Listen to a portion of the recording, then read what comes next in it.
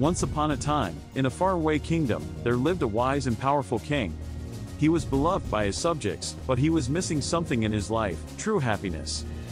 One day, he called his 4 daughters to his side and said, "My dear girls, I want you to find the key to my happiness.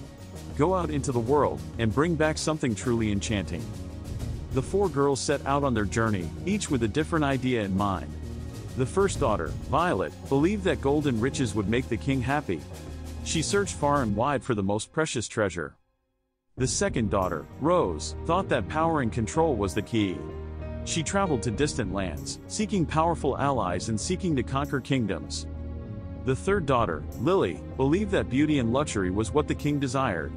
She sought out the most beautiful fabrics and jewels, determined to make him feel like a king. And finally, the fourth daughter, Daisy, thought that love and compassion would bring happiness to her father.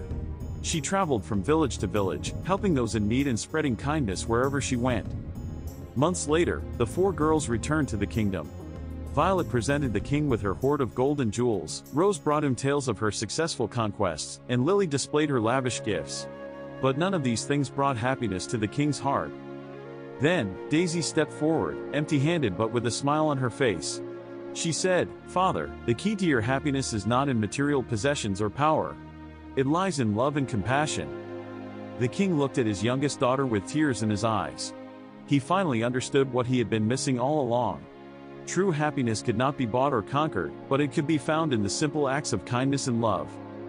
From that day forward, the king ruled with compassion and kindness, and his kingdom flourished.